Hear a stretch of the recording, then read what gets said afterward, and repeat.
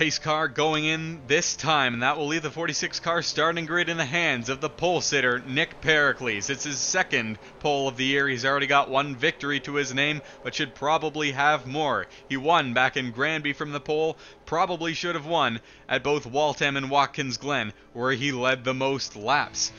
He's second in points entering this event behind only DJ Kurtis, who is starting 22nd, but he'll somehow find his way to the front when it counts. The 26 of PJ Williams is to the outside of him. He's looking for a breakthrough run in what's been a mediocre season. Behind Pericles, it's Gerald Reddington, one of the one-off drivers in the No Surge Nikos, in what will be the final start of his career. More on him later. Gerald Reddington wasting no time on the bottom of the track, making it 3 wide into turns 1 and 2. The 84 moved up the track to try and block off the 26. And how about Matt McIntyre through the middle? From 4th on the starting grid up to 2nd already. Lap 2 in the books, but McIntyre looks very hungry for that race lead. He dives it hard into turn number 1, and he's going to force the 84 to give him room. PJ Williams in the 26 machine right behind, trying to figure out who's going to win in this situation. And behind him, it's Skyla Johnson who he's going to have to be worried about.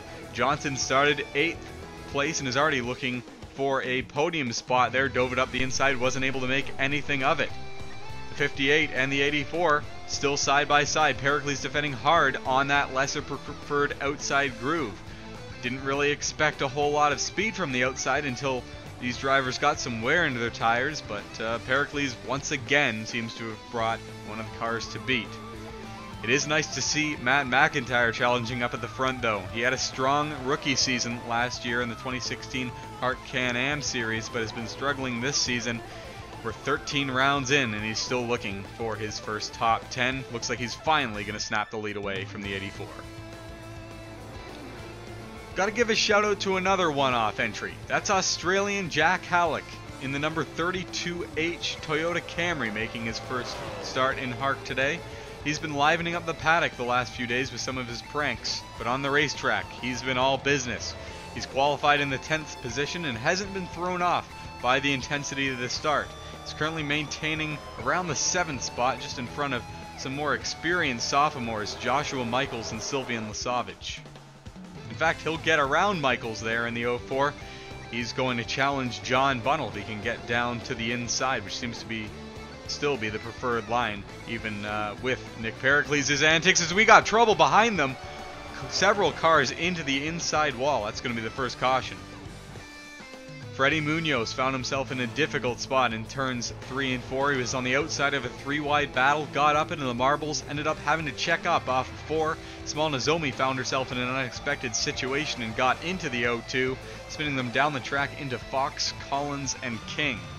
Munoz with a tough lick into the inside wall. He'll drive away. More trouble further up ahead, though.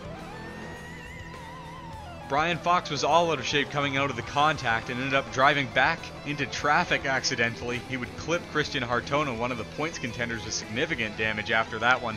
He hit Alexander Rowe a couple of times as he pinballed off the inside wall, and the 15 of Irvine also got a small piece of that. It was a very similar tale for John King in the number 19 as he struggled to turn the discount tire machine. Nicholas Guerra and Denzel Williams would be the unlucky victims, and that was to trigger a stack-up that would damage many of the back markers, including Brandon Crasta, Kingray, Lagacy, and particularly Camphausen, Fitzwater, Guerra, and Knight, who would slide into those DMs real nice. Christian Hartono, in a futile attempt to re-establish the running order, would slow down to a measly 35 miles an hour after taking the caution flag and cause a stack-up incident, one of the largest in recent memory, causing significant damage to John Christchurch in his special scheme, as well as Kaloa Hankins. Other drivers were collected but received more minor levels of damage, and in many cases they were already damaged anyways. In a bizarre incident coming onto pit road, Freddie Munoz would get into the side of race leader Matt McIntyre.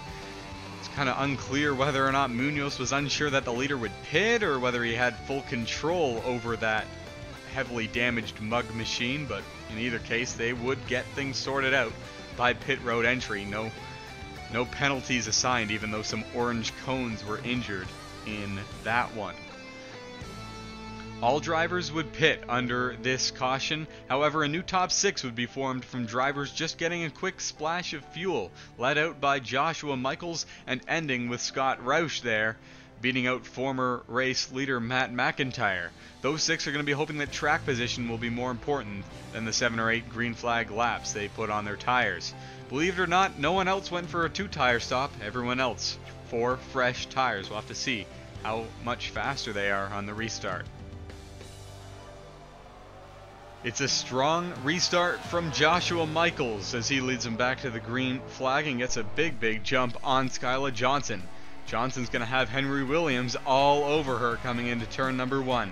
Henrietta Fitzwater is the only retiree at this point. Still 45 cars remain on the racetrack. John King and Freddie Munoz are the only cars 1 lap down. They both had extended stays on pit road during that caution break. Williams dove it down to try and take second, but Skyla Johnson maintained the spot with the good run off turn 2. In fact, Prudence Littlejohn would snap away third on the top side of the track. Joshua Michaels awfully wide through turns 1 and 2. So here comes Skyla Johnson with a run up the inside, but the 31 of Prudence Littlejohn's also there. They make some contact off the corner. Both take a sharp dive towards the inside wall, but keep it going straight, and we're 3 wide down into 3. Somehow that contact has actually helped the 31, the 29 it looks like. The 01 tried to get in the gas a little bit early off the corner, but ended up having to check up as he got further and further into the marbles, and now he's got hungry drivers all over him. That's 2015 race winner Sam Kurtis joining this gaggle along with early contenders Nick Pericles through in the middle, as well as Matt McIntyre and Gerald Reddington, all 3 of them on fresh tires. Skyla Johnson still not quite able to clear as the 31 side drafts down the back straight and throws it into turn number 3. Caution is out, so we're racing back to the line. Who's going to lead this group of drivers back? It's going to be very close between the 31 and the 29, and it's the 31 by inches. Brian Fox blows a left front on the number 74. Guy cannot catch a break. Lucas Knight gets caught behind Fox as he slows the car to keep it under control. Knight tries to go to the outside to get around the 74, but the 24 is there with a full head of steam, sending them both into the wall and for their second spins of the day. It's been a rough weekend for all 3 of these drivers. All 3 were collected in the earlier incident. Knight qualified near the tail end of the field, and Hartono in particular was trying to impress here, with this race being one of the closest he'll get to his home country of Indonesia.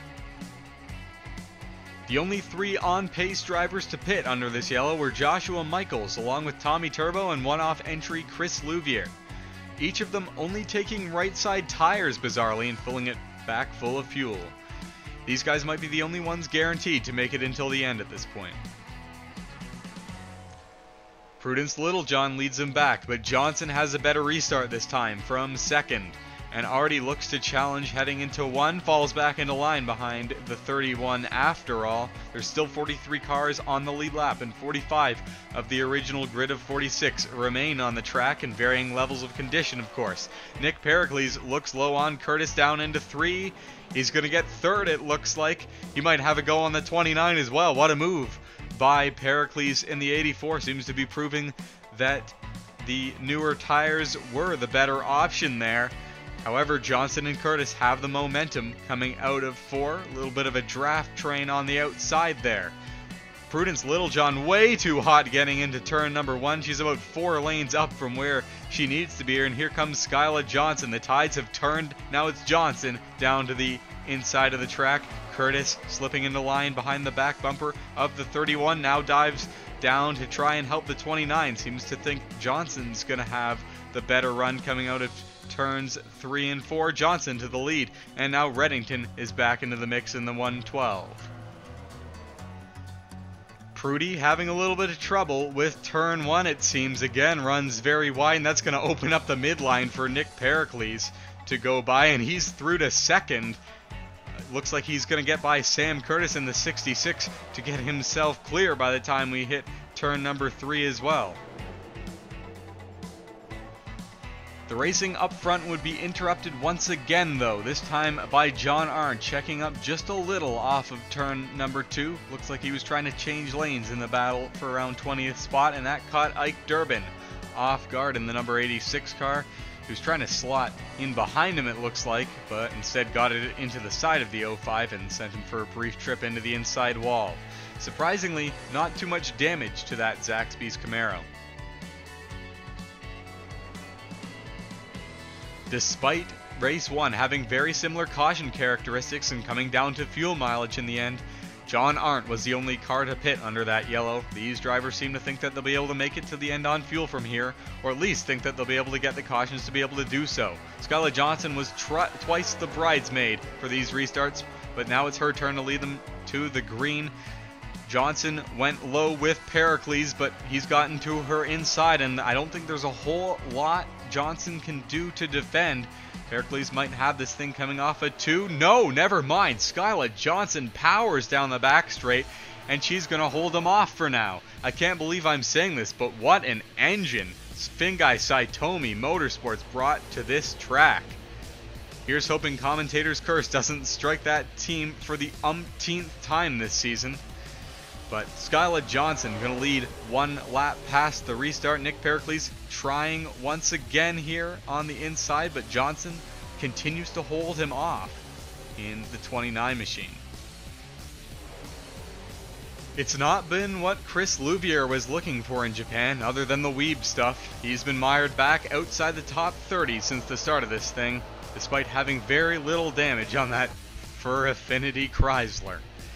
It's been an unexpectedly poor showing for Louvier's one-off entry here, especially considering he came oh so close to getting the W here back in 2015, but instead performed one of the sickest Doriftos HARC has ever seen en route to a 7th place finish.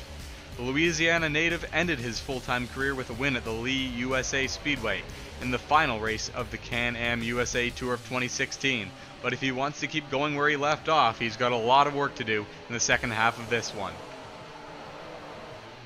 Johnson runs slightly offline, and that's just enough of a mistake for Pericles to start setting up a move on corner exit. He nearly gets into the left rear quarter panel of Johnson, and here comes Reddington making it 3 wide for the lead. For our newer viewers, this move isn't likely to result in a crash in turn number 3, since Johnson and Pericles are points contenders used to fighting hard for positions week in and week out, and Reddington, despite being a one-off entry for this event, is one of the most experienced HARC racers in the field. Johnson is forced to relinquish the position. There's not a whole lot of grip that high off of turn 4, and it will be Pericles taking the top spot over Reddington, who struggled with exit speed. Reddington loses more time boxed into the far low line down in turn 1, and how about Sam Kurtis switching lanes mid-corner? He's going to join the podium with the draft off of turn number 2. It's still dead even between Johnson and Pericles. Pericles has Johnson's preferred line this time, and he'll use it to finally get the lead back for the first time since the early laps in this one. I don't think Johnson will be satisfied unless she leads every lap of this thing. She again challenges Pericles, and they've been side by side for a lap and a half already trying to decide this thing. Kurtis pushes Pericles past the 29, and Reddington catches Johnson sleeping as he dives to push it 3 wide into turn number 3.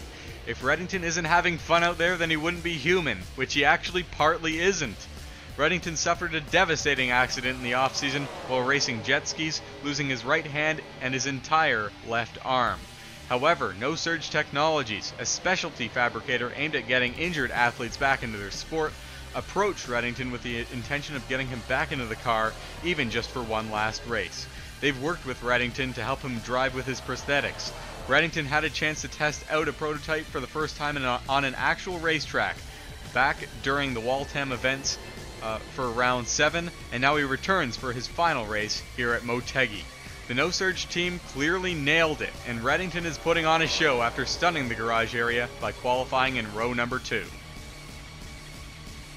Freddie Munoz is the first of the slow lap traffic these leaders have had to deal with today. He took the top side and is making things fairly simple for the leaders. Some new drivers now have a top 5 within their sights. Joki Lehtinen out of Finland has been lurking, and Michael Harvey has charged here from his 30th place starting position. Next up on the leaders plate is John King. Pericles caught him in a really bad spot there heading out of turn number 2. Had to check out of the throttle, and that's going to open the door for his rivals who strand him to the outside line all on his lonesome there. New leader is going to be Gerald Reddington in the number 112. The front bunch and the rear bunch have received a lot of discussion today, but the midfield has been neglected. John Bunnell is hanging on to a top 15 run with a possible challenge coming soon by Durbin in the 86. Behind them, it's Grayson Acavito, a driver who hasn't done a whole lot of good since his win at Waltham. Jack Halleck has dropped out of the top 10 unfortunately and finds himself under attack from Matthew Engelram, who has been on a bit of a charge now that we've finally gotten to a long run, along with Chris Dodd, who we usually don't see this far back in the field. Brandon Krasta, who's finally off of probation from his Oulton Park incidents, is right behind these three. Pericles goes after Reddington, this time with help from Michael Harvey. Reddington is awfully wide heading into 3, tries to keep his foot in it, but has to back down and even still just narrowly misses the wall there. Joshua Michael's early pit gamble has not worked out in his favor, as he races for 35th place with Jack Lagacy and the damaged Lucas Knight. It seems whatever setup Axiom Racing Union has on that car needs some clean air to handle well. It's been a poor showing this weekend for Lagacy, who usually either wrecks or is challenging for a win it seems. Even still, this is his last race without sponsorship. Hopefully that team can put some of the sponsor money towards their Speedway program to get Lagacy competitive at the bigger ovals. How about 4 wide for 15th place? 3 rookies in this one, and it's Durbin who backs out first wisely. Grayson Acavito tries to move up a lane. Nope, Engelram is still there, and Le Sauvage looks like he's going to be trapped on the top lane for turns 3 and 4. Engelram was the last one into that 4 wide battle and in the 3rd lane off the bottom of the racetrack, and what a power move as he gets at least 3 positions that lap as he continues his charge to the front of the field. It's moves like that that show why he's considered one of the top rookies of this season. Awesome racing a bit further back as well, as Intivia Kingray leads a tepid group of drivers looking to get something done before this is over. Scott Roush is hanging on to the top side of the racetrack with Louvier stuck in the sandwich of some of the best rookies in the series. Roush has taken his Malaga penalty in stride. If anything, it's only made his will to win stronger, while Caitlin Sang, an excellent road racer, continues to learn the ropes on the speedways in trial by fire format along with her drafting partner, Derek Hamill. There's no doubt Pericles has one of the best cars out there today, but he has stiff competition. Reddington got a good run coming off a 2, waited until he was right to the tail of the 84, and stepped to the inside before the 84 could try to defend. The 84 is a little too high up through these corners to have good exit momentum, and the 112 is going to be up by over half a car length at the line this time. Kurtis and Nozomi ditch Pericles in favor of potentially apexing the corner with the 112, and despite his best efforts, the 84 will lose the lead again to the 112. I'll tell you what, Pericles better get going with another charge on the 112, or else he'll be under attack from a new rival, Small Nozomi, who found herself at the extreme tail of the field just 35 laps ago after spinning in the first caution. Nozomi's peeked to the inside on the front straight, but just before she could attack, Pericles mounted one of his own on the 112. This time, Pericles is trying a different strategy by trying to keep himself right on the white line at the bottom of the track, but he's lost a lot of time to the 112 this time, despite the wide arc that Reddington took at the top side of the track. The battle for top 10 entry is even hotter than the grid girls in the pre-race ceremonies. J.M. Arcala of the Philippines, a local one-off entry, has fought her way into the top 10, but damn near turns the 58 of McIntyre around. She might not be entirely familiar with how long the hoods on these HARC cars are quite yet, especially since she's probably used to the short wheelbase of karts or formula-style cars. Oh my goodness, a huge gaggle is formed from the lap car of Munoz. Several rows of 3-wide racing as the drivers try to sort things out before we get bigger trouble, and it appears the big losers on that are going to be Sam Kurtis, who forces a new lane up the middle trying to desperately close the floodgates. Hey, it worked, but damn, that was dangerous. Reddington is still up front, and I think it's becoming clear that Reddington is going to be a hard man to pass, especially as the tires really begin to wear and we start plugging through the slower lap traffic like this. Nozomi snaps second away from Pericles by using John King as a pick, a veteran move by her, as she now goes after her first win. Her qualifying results may not have shown it, but she's felt strong all weekend. It seemed like just a matter of time before an incident between a slower car and a car fighting for a good finish in these final laps would collide, and it ended up being an aggressive move by Bunnell to open up a middle lane to get around Camphausen that was the final nail in the coffin. A good heads-up maneuver by Kurtis to avoid making that a bigger incident left this caution just a single car spin, although it's definitely not going to look great on Bunnell's record after being penalized for inattention and rough driving last round at Calder Park. A very close call heading back to the flag though. Jack Lagasse gets in the back of Brian Fox, who checked up off of turn number 4. Nick Guerra swerves to avoid Lagasse with a little bit of damage to that 18 as he slaps the wall, but overall everybody keeps it in a straight line as we hit our 4th caution of the race.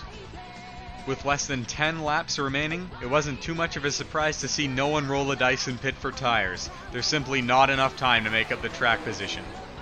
Since the first yellow came out later on in this race than in race number 1, everyone should be able to go on fuel this time.